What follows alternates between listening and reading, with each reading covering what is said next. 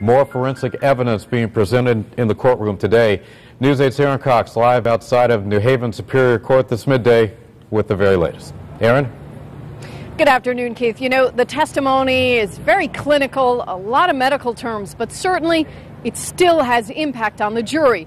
But something the Pettit family did yesterday may have had so much impact on them that the defense today says this trial should end right now.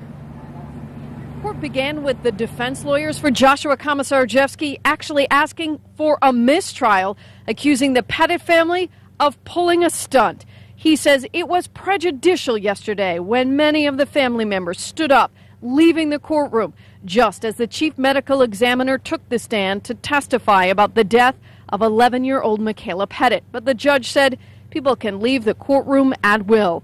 Dr. William Pettit not in court most of this morning as testimony focused on the death of his wife, Jennifer Hawk Pettit. A medical examiner says she was raped and strangled, testifying she was dead before the house was set on fire. Her daughters, Haley and Michaela, died from smoke inhalation. Sole survivor Dr. William Pettit did return to the courtroom this morning once the medical examiner was off the stand and there were no more autopsy photos being discussed. On the stand right now is an expert from the state forensic lab testifying about all different kinds of evidence, including the clothing both Joshua Komisarjevsky and the other defendant in this case, Stephen Hayes, were wearing at the time of the crime.